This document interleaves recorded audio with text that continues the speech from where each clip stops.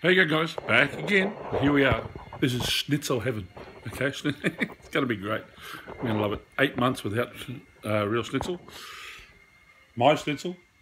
Okay, it's ready. And I've got my snacks to keep me going. Salt chips, Tim Tams, salt and chocolate's great.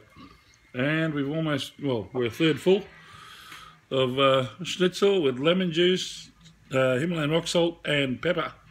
Beautiful.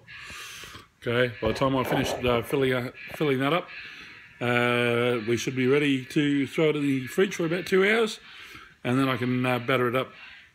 And we use cornflake crumbs, not breadcrumbs. Okay, I like cornflake crumbs. Up the German shop up the road, they actually use semolina, which tastes good too. There's something different, you know. But cornflake crumbs definitely give it some nice flavour.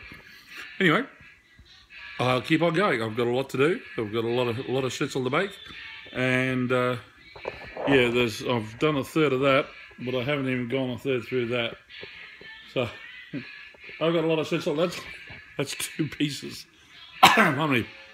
That's 6 kilo of meat I've gone through, and I've still got another 6 in the fridge. So I'm gonna keep on going. All right, love yous. Talk to you again soon. Bye.